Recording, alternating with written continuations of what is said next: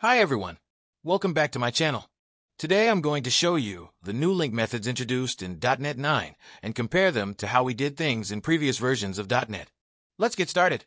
So, what are the new LINQ methods in .NET 9? The .NET team has added 3 new LINQ methods: CountBy, AggregateBy, and Index. We'll see how these methods simplify our code compared to older approaches. I have set up a .NET 9 console application and created a product sale record with product and quantity. I've also set up a list of product sales. Now let's see how we used to handle this data in older versions of .NET to count the number of sales for each product. Before .NET 9, if you wanted to count elements by a specific key, you'd use GroupBy and select. Here, I'm going to group the sales data by product and count the number of sales for each product. To do this, I'll use the GroupBy method to group the sales based on the product property. Then I use the select method to create a new object for each group. This new object will have 2 properties: product, which is the name of the product, and count, which is the number of sales for that product. Now let's iterate through the grouped and counted sales data to display the results. We'll use a for each loop to go through each item in sales count by product and print out the product name along with its sales count. Let's run the application and see the results. We have 2 sales for the laptop, and 1 sales for the smartphone, and 1 sale for the tablet. Now let's see how much easier it is with the new CountBy method. CountBy method allows you to group elements by a selector function and return an enumeration of key-value pairs, where the key is the object and the value is the count of elements in the group. Now let's display the products and their sales. Let's run the application again. Here you can see the output: 2 sales for the laptop, 1 sales for the smartphone, and 1 sale for the tablet. With .NET 9, it's much simpler with CountBy. Before we go to the AggregateBy method, if you're new to my channel, don't forget to subscribe and hit the bell icon to stay updated on .NET tutorials. Next up is the AggregateBy method. Before .NET 9, if you wanted to get the total quantity by product, you'd typically group the sales data by product and then select the product along with the total quantity. This involves calculating the sum of quantities for each product group. Now let's display the results.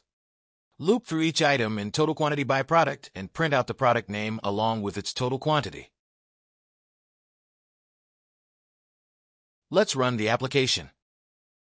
We have laptop total quantity is 7, and smartphone quantity is 12, and tablet quantity is 4. Now let's try this using the AggregateBy method. This method allows us to group the sales data by product and aggregate the total quantity seamlessly.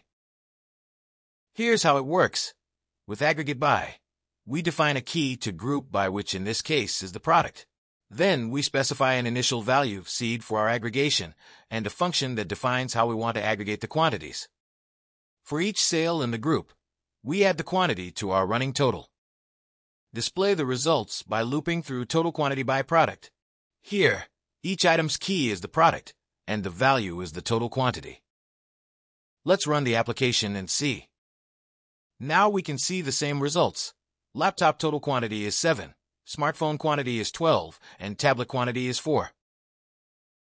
Finally, let's talk about the index method.